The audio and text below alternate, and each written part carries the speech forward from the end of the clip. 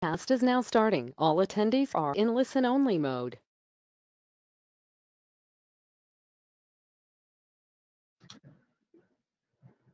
Welcome, everyone. Thank you for joining us for the webinar today. We hope you're comfortable, cozy up on this chilly fall day. We look forward to spending the next hour with you. So these are our quick logistics here. If you have audio trouble through your computer, there is a dial-in line for Canadian access. If we experience any technical difficulties on our end, we will work as quickly as possible to restore them and get back to you as soon as possible. But hopefully we will have a nice normal presentation today. So a couple of other notes for you. You as members in the viewing audience are on mute, but that doesn't mean we don't want to hear from you. If you have questions that you think of at any time during the presentation, please use the question box in the panel to your right. There's a little questions pane there on the GoToWebinar interface. In the control panel, and also in the control panel there you will find the handouts section. We have 4 handouts for you in today's presentation. Our presenters will refer to them in a couple of places, and you can download them and refer to them at any time. They are for you to use and refer to as you like. We will be recording today's webinar, and we will be sharing all the webinar slides and everything other participants have shared with us today in a post-webinar email with you. So if you know of colleagues or friends who would like to listen in or read the materials, you'll be able to forward that to them. And finally, if you or folks in your office are social media savvy, please tweet with us. We have a hashtag for all of our webinars, which is ProsperWebinar, and you can tweet directly to us at ProsperCan.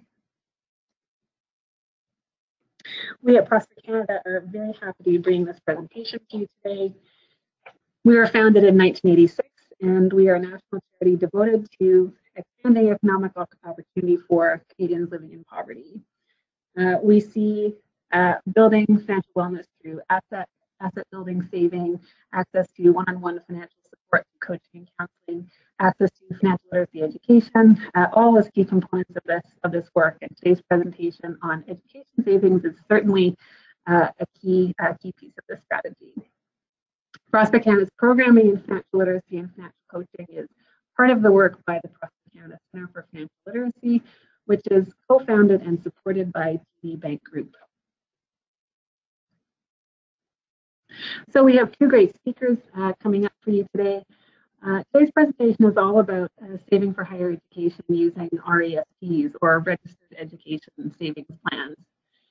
We're going to give you a little bit of an introduction on saving for higher education and what it's all about and what RESPs have to do with all of this, and what that looks like in Canada. And then our 2 speakers for you, Allyson Schmidt from Credit Counselling Services in St. Marie, and Rocio Vasquez of Services of Greater Vancouver. They're going to tell us about their experiences working directly to help people sign up for RESPs and access these opportunities on the ground. This kind of work brings a lot of success stories. It also brings a lot of challenges. So we're looking forward to hearing from them today. And then we're going to have some time at the end for questions. So again, as you think of questions, please let us know, and we will get as many of them as we can.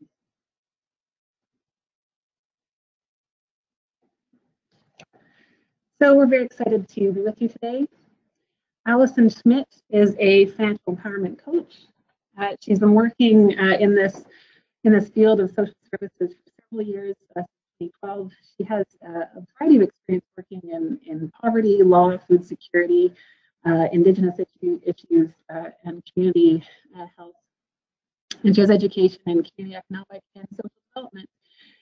She's really passionate about working with individuals and communities who face various social and economic issues. So we're very happy to have Allyson here today. And Rocio Vasquez is from Family Services of Greater Vancouver. She is a client services officer for the Financial Empowerment Program at Family Services Greater Vancouver.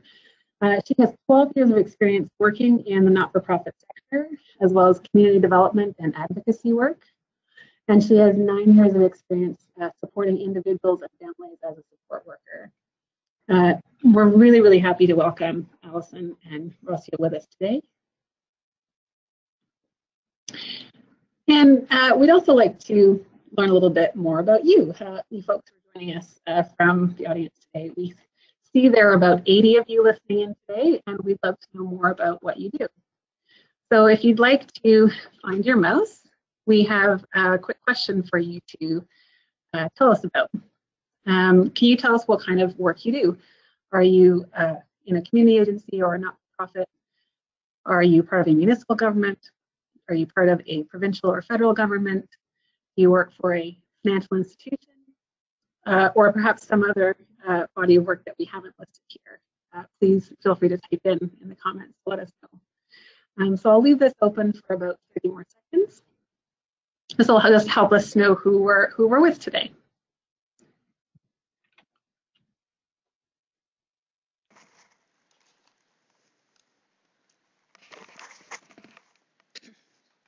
All right, we'll close this in 3, 2, 1.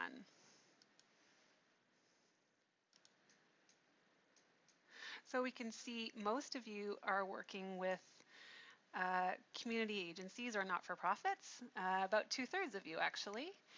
And then filling in the rest, we have a balance of different government work and some financial institutions on the line. So thank you so much for telling us more about the work that you do.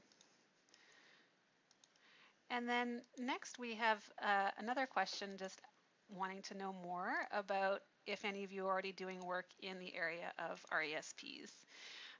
Are you doing this as a very frequent focus of your work? You're looking at RESPs as often as you can.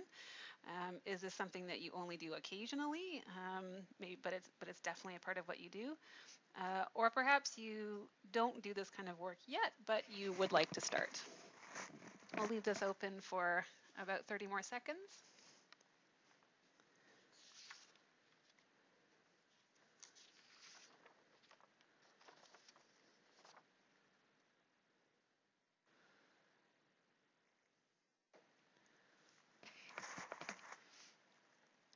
All right, so we'll close this in 3, 2, 1. So it looks like about half of you are doing this work already to some degree, so that's really great to see. And so about a quarter of you are doing this as actually a key focus of your work. So congratulations to those efforts. And then I can see almost half of you are keen to get into the work. So we really hope that today's presentation will have a lot to help you with. So thank you very much for answering those quick polls. It's great to know more about what you're doing so that our presenters can also have a sense of who they're speaking with today. So we wanted to do a quick sort of refresher or primer on what RESPs and education savings is all about, because you're going to hear our presenters talking about a lot of different things here and a lot of different kinds of products or challenges, and we'd like to kind of set this up well for them. In general, we know that education savings is a key part of helping people move out of poverty, because having advanced education at college or university can really lead to higher skills development and also higher incomes through better access to jobs that are well paying. So it really does contribute to quite a lot of stability later in life. And having education savings is a key part of getting to that higher education at the post-secondary level, and that's where RESPs come in. So we know from research that 2/3 of people who have RESPs find that having that did help them save starting earlier. So it is a proven mechanism to helping get education savings.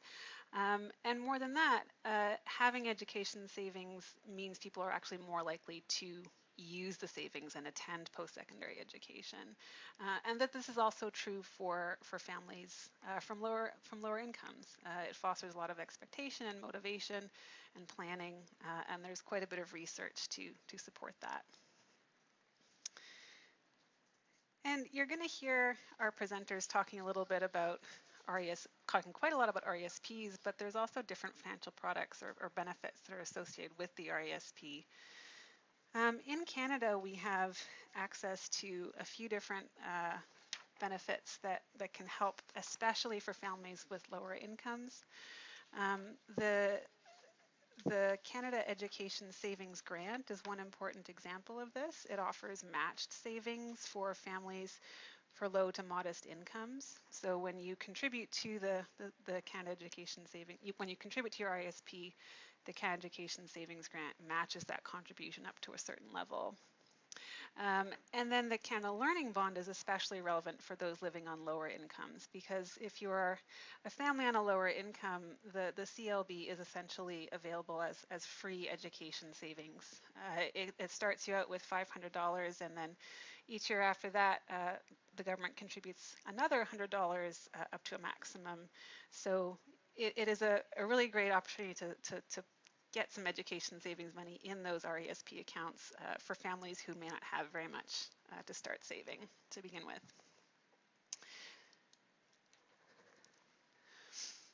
So you need a few different basic elements to open an RESP or to be eligible for the Canada Learning Bond.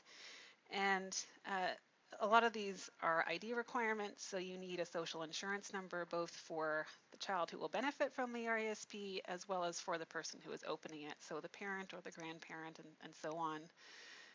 And you also need an RESP provider that meets your needs. So this can be a financial institution or a credit union, like a bank or a credit union, for example.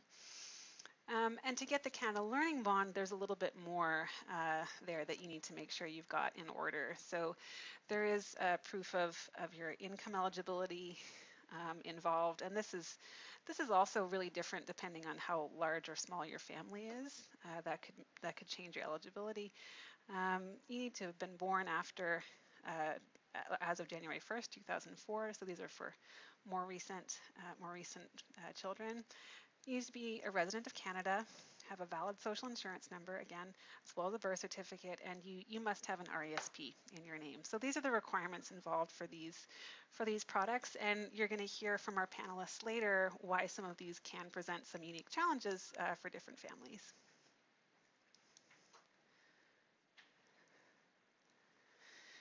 One of the challenges that you're going to hear as well has to do with the fact that people who really could benefit the most from education savings are still often the least likely to actually take up an RESP or get the CLB. People from families with lower incomes are still less likely to hold an RESP than those from wealthier homes. And even amongst the Canada Learning Bond, even amongst families who are eligible for that, only about a third have actually taken it. So there's still quite a lot of opportunity out there for families who are eligible for these opportunities and may just not simply be taking advantage of them for various reasons. We wanted to give a brief shout out to our partners at Smart Saver who are doing quite a lot of great work in this field. They have a lot of materials to educate people about the CLB and about the RESP. And they have the Start My RESP application, which can help people connect with financial institutions to get a no-fee RESP account. So this is really an ideal connection point for low-income families.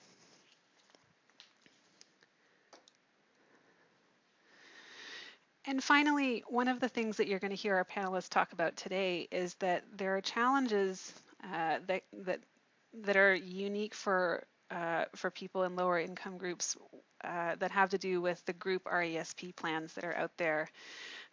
Group RESP plans are a different kind of investment product from a mainstream financial institution account. And they're designed to pool your contributions with others, and they require a fairly regular commitment to making payments on a fairly specific schedule. And so there are benefits to these kinds of plans for families from moderate to higher incomes if they're able to meet these requirements.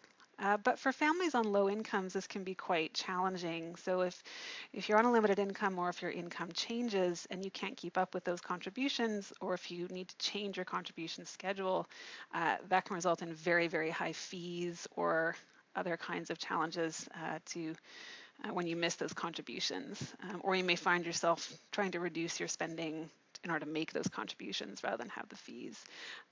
And so that's one of the things you're going to hear in the background when our speakers are talking to you just now. So that was a pretty quick synopsis of the ins and outs of RESPs and education savings in Canada. And we have quite a few resources there in our resource notes at the end to link you to more. There's always so much more to be said and so much that we want to talk about. Folks, I'm just getting a note that we know we have a few audio challenges amongst some folks in our audience, and we're working on this to try to get the quality up. Hopefully you'll hear a much more smooth sound from now on. So I'm going to turn our attention over to our speakers. We'd like to start with Allyson from Sault Ste. Marie, from Credit Counselling Service of Sault Ste. Marie and District. Credit Counselling Service of Sault Ste. Marie and District is one of our partner agencies working in our Ontario Financial Empowerment Champions project. And this project has several different financial empowerment program goals, including helping a number of folks sign up for RESPs for the first time. So this is a significant portion of Allyson's work, and she's here to tell us all about the work they do and the successes and challenges that they've had. So Allyson, I'm going to turn the microphone over to you. Thank you so much, Glenna. Hello, everyone. It's so great to be on this webinar and to talk to you all about some of the best practices that I've come up with in the past year and a half or so of working on this project. We can go to the next slide. Okay, so I'll tell you a bit about my agency. We've been around for next year is our 50th year. Our agency has been doing this work in our community, helping people with debt management plans, budget counseling, that sort of thing. We service everyone in our community, regardless of income or social status. What we're doing on this project is we're collaborating actually with the Sudbury Community Service Center to deliver the Financial Empowerment Champion project. We're really proud of the work that we've been doing in partnership together across a very large geographic distance, and we're really, really happy to be doing this work. So if we'll move along, there's a lot to share and not a lot of time. So first of all, starting with RESPs, knowing that there is a lot of noise for people. First of all, I think, what is your pitch? Just going into that, so a joke that I make is that I never actually turn off talking about RESPs. If I'm at a restaurant and I hear that my waiter has a child, I'll ask if their child has an RESP. That's how serious I am about it. But what it is a passion. You have to be passionate about RESPs because there is so much noise. There's a lot of, first of all, people don't know about it. If you look at the stats, there are so many people that are eligible and they don't even know the program exists for the Canada Learning Bond. There's confusion. What is the difference between an RESP and the Canada Learning Bond? There's that in itself. And like Glenna touched on, the outcomes that children have for, with post-education after high schools is quite significant. So if we're looking especially at low-income population, who we really are targeting, that's going to, actually improve. They might even be first-generation students, so there's not that, they don't have that experience in their family of going to school. But with the misconceptions about RESPs, it's really important to be able to speak clearly and effectively to convince people. That's really important, especially when we think of the challenges and barriers that exist for people who are living on low incomes. There's a lot going on, so we have to be very, very clear, to have them know why it's important for them to do it, how they can do it, where they can do it, and how you're going to be able to help them. and do that in a way that's exciting, and despite our own personal challenges that we have as service providers to sign people up for RESPs. But the Canada Learning Bond, this program, if somebody's based on the income, somebody could get up to $2,000 free money. That's just absolutely free to open to go with it. And they don't know. Plus the matching programs, it's said that the RESP, the Canada Learning Bond, if it were any other sort of financial product, it would probably be illegal because the return on it is so great. So, with skepticism because of that. People hear free money, they think it's got to be a scam. In the landscape, there are a lot of people are very leery of RESPs. I come into this a lot because of specifically group RESP plan providers. I have yet to meet a client who hasn't heard a story, had a family member, or maybe they're even signed up in a group plan themselves and know the challenges faced by that. So when we're thinking about that, it's where are you meeting your people? How are you meeting your people? How are you communicating it? And the easiest way that was explained to me by Amy in Winnipeg, the RESP is the container for the Canada Learning Bond. The Canadian government can't just open up. They just can't give the Canada Learning Bond to kids. No matter how much easier that would make life for us, it would be a nightmare on their end.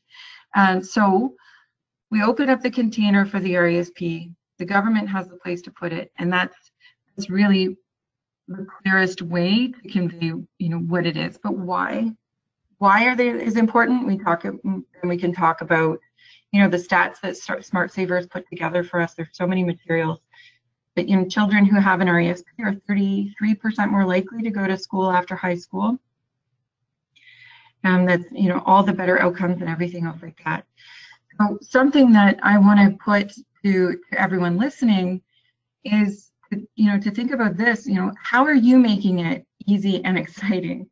You got to find the way, that spark, to make going to the bank or getting the social insurance number, or even as far back as getting the birth certificate, because these are challenges that our clients are facing, right? And how are we going to make it easy and exciting for them, especially depending on how much time do you have with the client. For me, I have a number of projects in my program. So my RESP appointments are actually closer to 30 minutes. And you'll hear from Rocio that it's quite different with her program. But within that, how are you going to convey all that information, make it easy, and support them to get to the bank? So there is quite a lot going on. If we can move on to the next slide. Okay. So things that I've learned, definitely. How are you organizing yourself? So what I've done, and you can see you can download these links. I do have, my tracking method. So I do use a case plan, a case paper to collect people's information that I need so that I can follow up with them. And also I have that amazing Excel spreadsheet that my executive director created for me to use in the project. Because what are the challenges that we face? You can have someone with you in the appointment and they're very happy and very excited about it, but sometimes they need extra support to actually get the social insurance number, or they don't make it to the bank, or our follow-up is important because something that happens is at the bank, they may not actually be that familiar themselves with the registered education savings plan, what's necessary for the Canada Learning Bond, that sort of thing. So follow up with clients is really very important. Aftercare means a lot to clients, and it also ensures that they're gone through with it. And if they haven't done it, then that's the opportunity to find out what extra support do they need what can happen. Are there other questions? Are they not comfortable with something? This is important to support them. Yeah, because definitely with that, when you're asking someone to go to the bank and asking them to do, to set up the savings plan, which may actually be not in their comfort zone, not in their regular way of doing things, we have to be able to support them, and so they're trusting us. So when they go to the bank, if they want to go by themselves, if they want to have support, they can feel comfortable doing that. And maybe I don't sound very enthusiastic now, but definitely enthusiasm. I have found the more excited I am with my clients, the more stoked I get, and I really do congratulate them on coming into the appointment and asking questions. I encourage them to ask as many questions as possible. Part of my pitch is, building in, potential answers that they may have, but it's really that enthusiasm, so they can feel really good, and then that can carry them forward, get to the bank and do these things.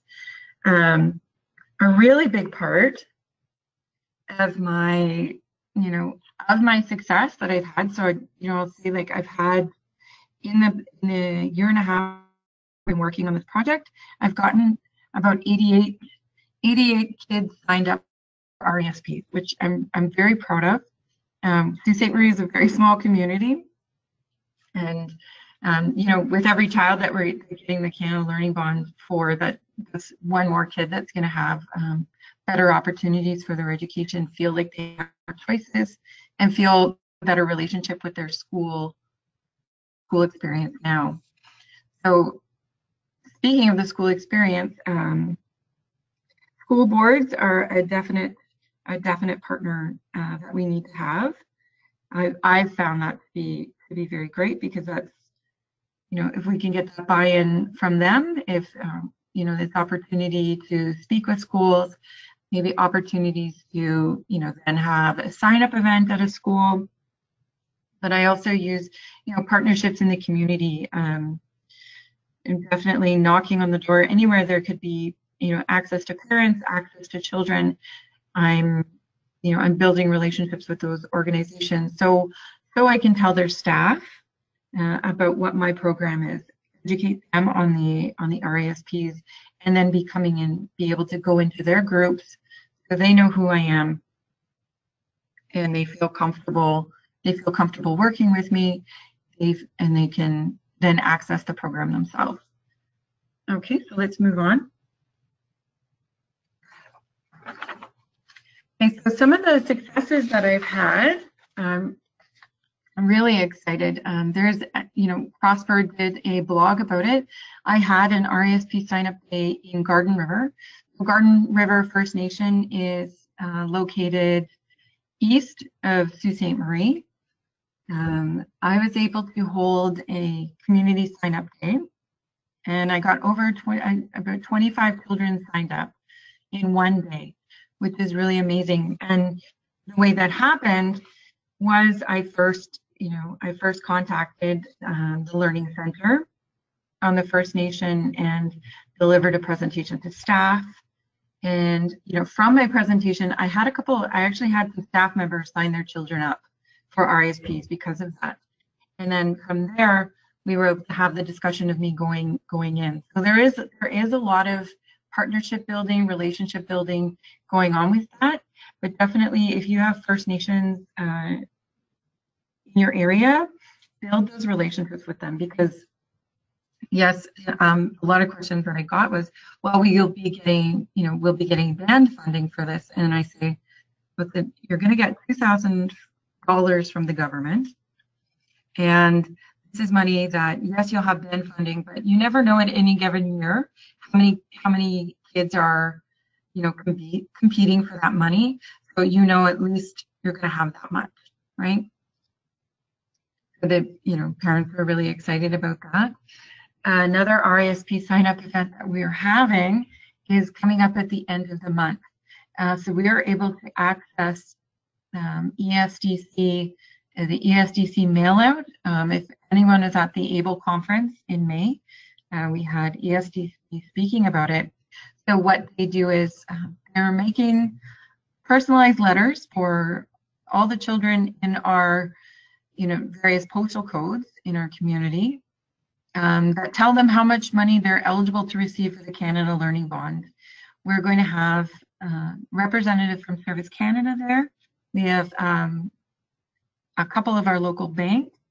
They will be there, and what will happen is people are getting the letter, come to the Sault Ste. Marie Public Library, stay with this ID and sign up for an RESP, because then you're eligible for this much of the Canada Learning Bond. It's really exciting. Over 6,000 letters are getting mailed out, so we'll see what our uptake on that will be. But regardless of how many people come out that day, that's a lot of people who are getting information about it, and I'm sure it's going to be feeding a lot of our RESP activity as we move on. So different things that happen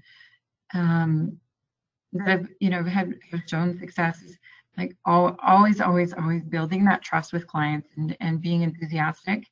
I had a client, I signed up her 3 children, and she came back into the office for something, and I asked her if she signed up, and she was so excited because she said, we have over $5,000.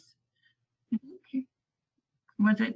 Because it was quite a bit of money she had for her children, and she said, we never thought that we'd have any money saved for them to go to school.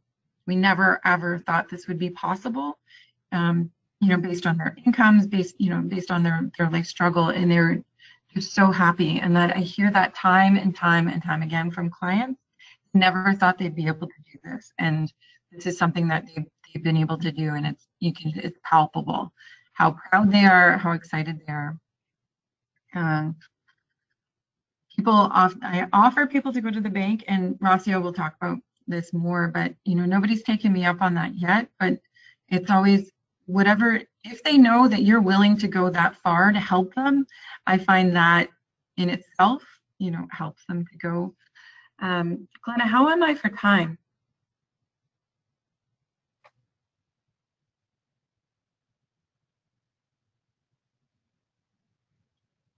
I'm not hearing anything. I'm not sure if that's time, but I'll definitely, if anyone has any questions afterwards, I'll be happy to answer them, and I'll hand the microphone over to Rocio.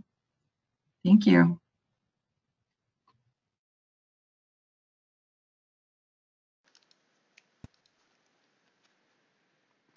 All right.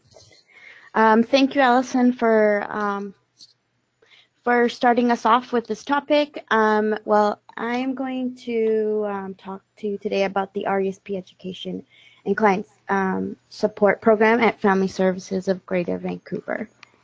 Can I have the next slide, please? Thank you, Rocio, and thank you, Allyson. As we can see, we're still troubleshooting our audio on this end, and I appreciate everyone's patience and experience. But again, I just want to thank Allyson for her presentation, and Rocio, we look forward to hearing you over the next several minutes. So just to take a few minutes to introduce Family Services of Greater Vancouver and the Financial Empowerment Program. Family Services of Greater Vancouver is a charitable organization that has worked to inspire and support people to reach their full potential since 1928. So we've been around for about 90 years, providing counseling and family program support programs. And from this work at Family Services, it helped inform the need for a financial literacy program. There was a counselor who 15 years ago identified this as a big issue, that money and finances was a big stressor of many of the clients that Family Services was providing service to, and the program was born. Since that, we were providing group financial education, one-to-one mentoring for newcomers, and also working with Smart Saver at that point to spread the word about RESPs. And then in 2016-17, we joined the Prosper National FEC, and that's when we were able to expand our financial coaching services for clients, and also then provide more one-to-one support around RESPs. And for well, myself, I do focus only on supporting clients to do the RESP work with them. So moving on, I wanted to quickly just go over how we support clients with the RESP. So they get to work with a support worker that they trust. We raise awareness of the Canada Education Savings Programs through workshops. Clients learn about RESPs and what affordable options there are for families. We teach them to use the Smart Saver link to access zero fees and zero contribution accounts. And we also, in our one-to-one support, we prepare the clients for their financial institution appointment. And then how we've been able to connect with clients and how we've been able to do this work. So since February 2017, we changed the way we were approaching the work around RESPs. And so since then, 2,953 individuals received RESP and education government incentive informations, either through our money skills and RESP workshops, or our outreach efforts. And what that looked like concretely is that we were able to do group education. So we did numerous and several money skills, and we always took the time during those workshops to mention our RESP plans and the Canada Learning Bond. We also provide 2-hour information sessions for groups on our RESPs. We also work in partnership with community members. So we take a community development approach on this one, and we partner with diverse community service providers. For example, we partner up with settlement organizations such as ISS of BC, PIRS, Success, Mosaic. We have community partners like United Way who support us and provide platforms to spread the word. We've also connected with family programs at neighborhood houses, rec centers, schools, and other nonprofits. We've connected with the school districts at New Westminster, Vancouver, and Richmond. We've also worked alongside with health organizations, so connecting to groups for new mothers, new parents. We've also connected with caregiver organizations, so this could be an organization that supports grandparents taking care of grandchildren or foster parents. And we've also been able to connect with language programs in BC that provide English as a second language to newcomers. The outreach for we take the time to do some outreach, and our strategy is to make sure that we're meeting clients face to face. And this is really important because the more they get to know you and get familiar with you, this is helping to build a rapport of your program, but also you as a support worker around our RESPs. So part of the strategy includes information tables at food banks, income assistance offices, family drop-in programs, single parent support groups, community events for children or parents, and also going and doing presentations at parent advisory committees. We also were very fortunate to partner up with the municipal incentives or initiatives. So in New Westminster, they have a community poverty reduction initiative. And from this initiative, they created a subcommittee. And the subcommittee was given the task to increase the uptake of RESP and the Canada Learning Bond in New Westminster. So we were invited to join the subcommittee alongside with Smart Saver, Dorla Toon from United Way of the Lower Mainland, Lisa Patterson from the BC Ministry of Children and Family, and Tristan Johnston from the City of New West. And together we collaborated and came up with a plan that would help increase the uptake in New Westminster. So some of the things that we did and tried, we did mail-outs at different points of the year to the schools. So the school helped us, the school district helped us as well. They were part of the subcommittee. We organized group educations. We built partnerships with the service providers that were in New West and focusing on them to either host a group education or connect us with clients. We attended city events that were already organized in the city, and we also took time to train frontline workers in New West. And this is what moves me to my second point, is taking the time to train frontline workers.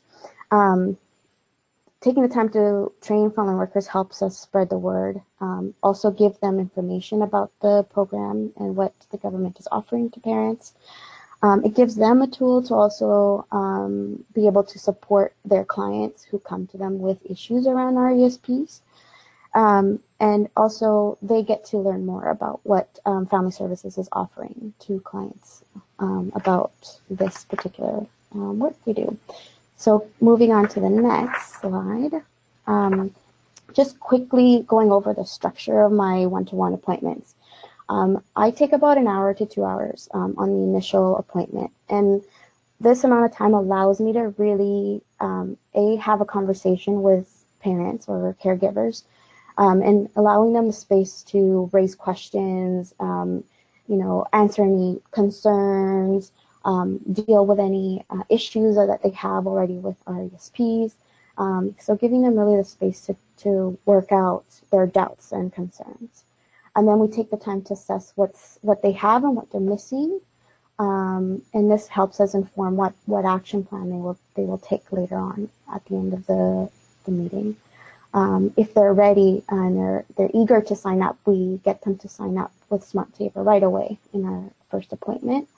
And by the end of it, we have an action plan that they've chosen they could follow through with. And usually it involves going for a bank appointment. And at this point, I do offer bank accompaniments if that helps them and encourages them to open an RESP. Some clients at this point are really eager and they're willing to go the next day, and they go on their own and everything is fine and they get signed up to RESPs. But some other clients aren't ready at that point, and sometimes it could be because they're missing documents, or there's other things in the way of just going straight to the bank.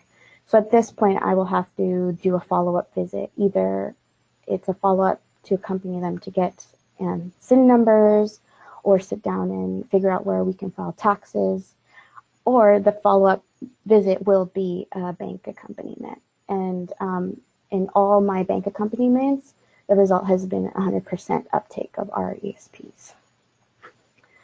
So that's what this my one-to-one structure is like. I'm gonna move on to challenges. So if you can tell by the slide, there's lots of challenges. But I'm only gonna speak on 3 points that I found most, that I think were the most challenging for me in the work we did together with clients. So I'm gonna focus on my challenges with the inconsistent information that bank advisors provide families when they do end up going to the bank, and also the group plans. So with bank advisors, I found that sometimes they didn't know about the government incentive programs, or they were confused about it, or sometimes they would just tell clients they weren't eligible for the Canada Learning Bond. And this different, diverse information that the bank advisors have really led to confusion for clients, but also sometimes led to no uptake for clients who have visited a bank. With group plans, they have very complicated information that's going out to parents. It's hard to understand, and they also have had bad experiences with representatives, like being called straight after giving birth with their kids, or getting several calls to try to get them to sit down with them. So the problem with the group plans has been their approach, but also the fact that the information is super complicated and sometimes not accurate. So that's been one of the big challenges, and a lot of my one-to-one appointments have been talking through that experience. The other barrier that I think has really gotten in the way to very vulnerable clients has been the ID barrier. Right now in Vancouver, I'm relying on nonprofit services that provide this service for free for people on low income, and there's not very many. So the nonprofits have limited resources to be able to really do this, get ID quickly for clients. It's usually run by volunteers, and that's great, but sometimes it's hard to access the services. And in some, like, I don't know if you know, Vancouver is a city, but I'm also working with municipalities around Vancouver, and there's some municipalities that don't even have ID services. I mean, nonprofit ID services. They have the government services that provide the IDs, but sometimes it's the cost that really gets in the way for clients. And then on my end, I don't have a fund that I can use to help them get a picture ID. And usually picture ID requires a primary primary ID, so a birth certificate, and sometimes in many cases, we don't even have that to start off with. The other thing I wanted to mention quickly is the information online. There's lots of information online. If you Google RESP, the first thing that comes up are the group plans and the bank information. And I don't find it particularly easy and simple to navigate. It's very dense. And this is also the same for the government website. It's very dense, so it's hard to really get a sense quickly what RESPs are about and how the incentives work. So this has probably discouraged many parents to go out on their own and do this, to do the RESP signups. And the other thing that I haven't found easy is the diverse level of financial literacy among clients. So I have very high literacy clients to very, very low financial literacy clients. So those are some of the challenges that I have faced in the last year and a half. So moving on to then the lessons and the positive things of doing this work is that for me, working from a client-centered approach has really been the most important lesson that I've learned from doing this work with clients. I'm going to, give this advice. If you do any one-to-one support, make sure it's client-centered, because then they get to make the decision when they do it, how they do it, and whether or not the plan is going to be a success. The other lesson that I learned was don't assume clients are ready. Some families need more time. And I have an example of this woman, a single mom with 3 kids. I met her at a time where she was in crisis. There was a lot of things going on in her life. She's very positive. She said, "Thank you for the information, but right now, I don't have the time to think about this. But thank you for the information." So I walked away thinking, "Oh man, I probably won't hear back from this young mother." But after she had settled and gotten her house and was feeling more settled and the crisis was over, she called me up and said, "Rocio, I remember you giving me this talk about RESPs. Can we meet? I'm ready to sign up." So she had come to me and knocked on my door and said, let's go, I'm ready to go. So we went to the bank, we signed up her kids, and she was very happy that she was able to do that. And then I ran into her like 3 months later, and she's like, you know what, I don't know if you remember being, but just so you know, I've managed to save about $3,000 now. So I'm so happy I took those steps to open an RESP. The other lesson that I have is simple message about RESP and education savings. So the 3 top messages that I want to make sure that clients walk away with is that they know that it's possible, that they have a choice and have control over the RESP accounts, and also that taking this step will help reduce the student debt for their children in the future. So those are the 3 main messages that I make sure that parents walk away with. The other lesson is working in partnership has really been helpful on how I approach the work. Without my partners, I don't think I'd be able to connect with as many people as I have. Example, like working with the City of New West has proven to be really successful. We were able to increase the uptake, and also, you know, having clients that host group workshops on a regular basis has proven to be very successful as well, because their clients then are getting familiar and raising their awareness of where they can get non-biased information on RESPs. And then the other thing is meeting clients face to face. And I have a little story about this one, because like I outlined in my outreach strategy, I was going everywhere, you know, food banks, programs. And what happened with that approach is that people who weren't ready were seeing me over and over again in different spaces. And because I was meeting them face to face, when they were ready, they came to me without me having to, you know, so it's funny how them seeing me in the community, it helped build the rapport and also the trust of clients that I am someone who they can count on to get the information that will be best for their family. So I have a great little story about this. Is there's a grandmother who has under her care 6 grandchildren, and she came to me as she was referred to me through Family Services of Greater Vancouver, I think Community Kitchens program. And so we sat down and we made a plan, and she was very confident and happy to go to the bank on her own. But then, of course, the bank, for some reason, didn't do the right thing and told her she wasn't able to because she was the grandparent. She couldn't apply for the Canada Learning Bond. So she was very upset and was very discouraged. So she didn't sign up at that time. A year later, so for a whole year, I kept seeing her at different spaces, you know, programs and agencies.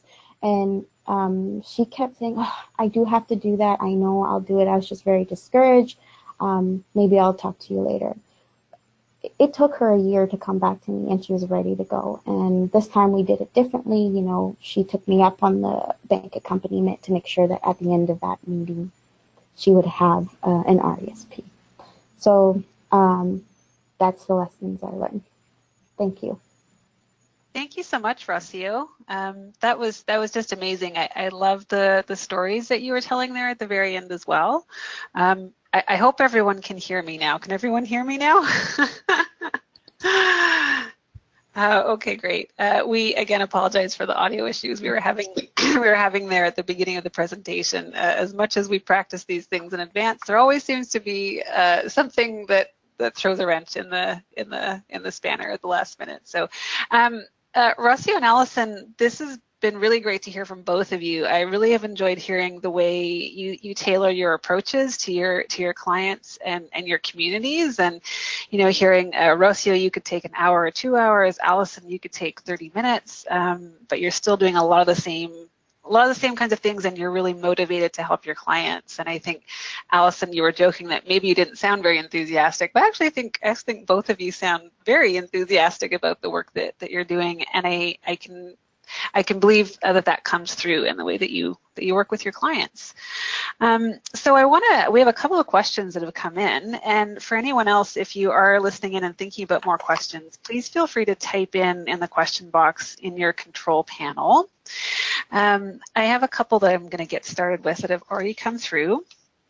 For either of you, either Allyson or Rocio, are there specific criteria you use for when you're choosing banks to assist clients to go and visit? How do you choose the bank that you go to with clients? Rocio, would you like to start? Yeah, that choice I leave it to the client. Okay. Yeah, so if they are happy with the client they're banking with and they have a good relationship with them, you know, that we go with the bank they already bank with. If they're unsure, I encourage them to do their homework to see what banks are offering better RESPs. Okay, great. And Allyson, how about you?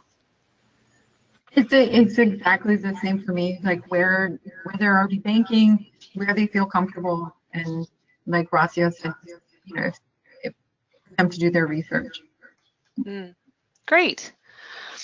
We have another question about teaching people at younger ages about RESPs. So this person's saying their participants come during the summer, often without parents, and this is when they have the largest impact on them. So do you have suggestions about how to successfully reach youth about RESPs and Canada Learning Bond when they're age 13 to 18, roughly? Do either of you have experience with that?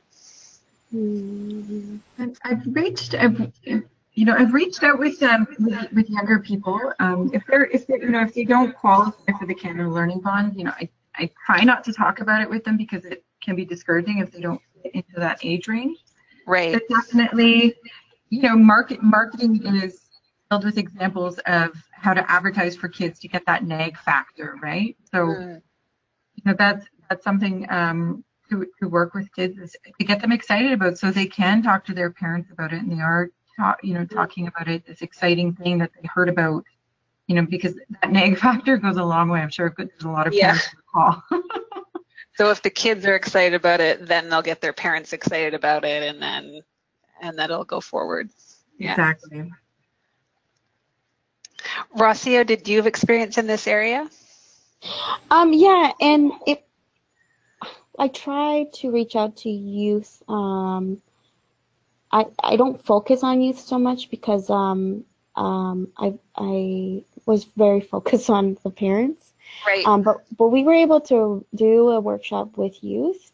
But it is harder for the older kids that are between the age of 15 and 18, because at that point there's not much option around the government incentives. Because once a child turns, I think you have to open an RESP before they turn 15, and then if they do it at that time, then they have to, the parents have to contribute a minimum of $2,500 to be able to get the grants. So for me, this group, its age group, has been quite challenging because I'm not sure how to reach out to them about that. Haven't gotten that hook yet. Allyson, we have a question for you about how you were so successful in reaching 88 people in the last year or more. So you said you had 25 people or so at your sign-up event. Do you have any special sort of outreach success that's gotten you to the rest of that number of getting to 88 people? Well, definitely. Okay, so one of my activities is the income tax preparation program. So if I'm preparing someone's taxes, I'm slipping in the RESP poster. I'm writing a note for the parents. You're eligible for this money. Please contact me. Trying to think what else. You know what? I harass my friends. I literally talk to anybody and everybody. The credit counselors here at my agency are great. They talk about RESPs and their appointments and do give me a warm handshake for clients. I'm trying to think how else I've done booths at fairs. I send out letters to the schools. presentations. I literally don't shut up about RESPs. Yeah. So persistence is really significant, is what I'm hearing. Yeah. That's fantastic. Rocio and Allyson, we had a couple more questions come in that we're not going to have time to get to, but if you're open, I might send some of these to you offline, and maybe we could have some answers for folks to send back with the materials that we give everyone afterwards. Sure. That would be great. Allyson and Rocio, thank you so much for giving all of your valuable time to us today and all of your preparation and telling us just about the work that you do. And to everyone listening, thank you as well. We know you do really great, important work on the ground. We thank you so much for spending an hour with us today. I want to give a shout out to our financial empowerment champions in the projects that Allyson and Rocio are both working with. Collectively, these partners have opened over 3,000 RESPs in the last few years, which is just an amazing number. So we want to really congratulate this work and hope that it continues even more successfully in the next couple of years as these projects continue. For everyone listening, we want to remind you about the handouts that are in the GoToWebinar. We'll have these for you as well when we collect all our materials later. There's 4 handouts there, and we want to collect some links for you to find out more information from SmartSaver, to find out more from Canada.ca. And then if you're really interested in deep learning, we have a few research reports for you to dive into and hear all about what education and education savings can do, especially for those families who are living with low incomes and may find it harder to save. Thank you for joining us today. You're going to get the recording, you're going to get slides and everything that we've looked at today when we post on our hub. And we hope you'll join us next month because we have another webinar coming up all about saving on a low income. So today has been about education savings, but this will be more about saving generally for different kinds of goals. We'll have Dean from Momentum in Calgary, and we have John from Credit Counselling Sudbury in Ontario. So we hope you'll join us on December 6th. Please look for our promotional information to sign up for that. And you can find all that out if you subscribe to our newsletter or visit us online. Here's our contact information as well as Allyson and Rocio's contact. They're happy to have you be in touch if you'd like to connect with them and get more great tips and perhaps cross-learning from their work and your work.